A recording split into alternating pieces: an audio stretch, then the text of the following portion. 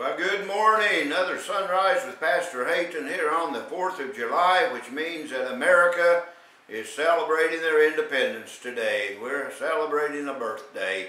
And I thought that perhaps it would be appropriate to talk a little bit about America and have something a little bit patriotic, but I've decided I would just kind of close out what we've been talking about the past couple days about people that are really hurting. And there are many, many hurting people out there. I don't think that people that are hurting are necessarily hurting because they brought it on themselves. I don't think they're hurting because of some sin that they've committed. Don't think they're hurting because they deserve to be hurting. We all know that bad things happen to good people all the time, and we all know that there's just a lot of things that seem to have no explanation. I can't explain to anybody that comes up and say, why did this happen to me? I don't have the answer, and there's nobody on earth that has that answer. So I try not to, minimize the fact that people are hurting for whatever reason.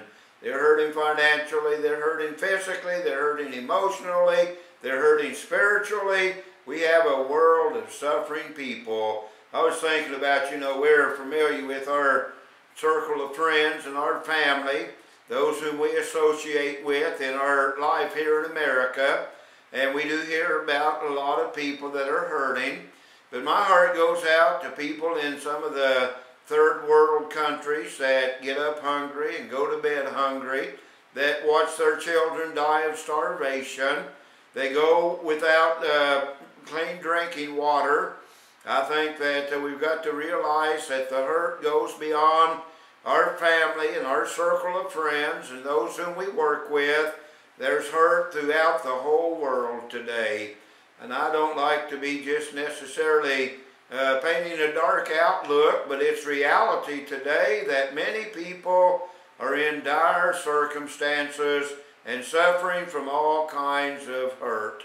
And so it's only appropriate that we would talk about maybe what we can do as a caring, loving, compassionate person.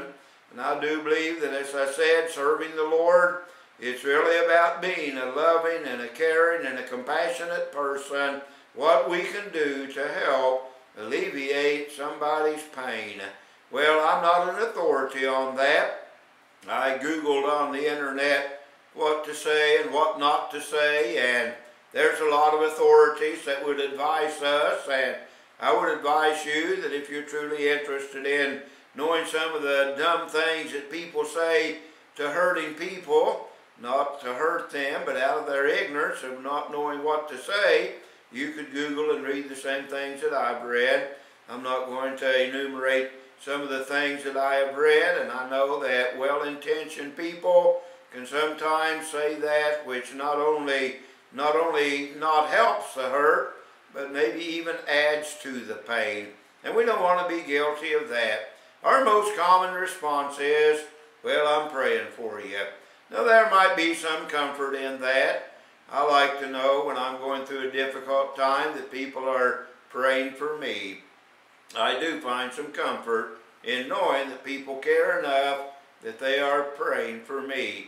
And another response that I think we make a mistake in not carrying through is, if I can do anything to help, just let me know. I don't know how many times I've heard that across the years, and I'm going to tell you that it's very unlikely that that person, no matter how bad their need is, no matter how badly they're hurting, I don't think they'll probably call you and say, yes, there is something you can do.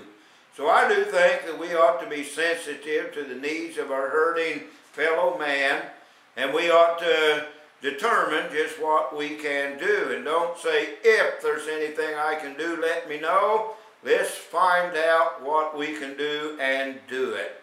It might be, as we said yesterday, helping out with some random act of kindness, or an act of kindness can go a long ways in alleviating hurt. And you might just discover some way that you can show an act of kindness.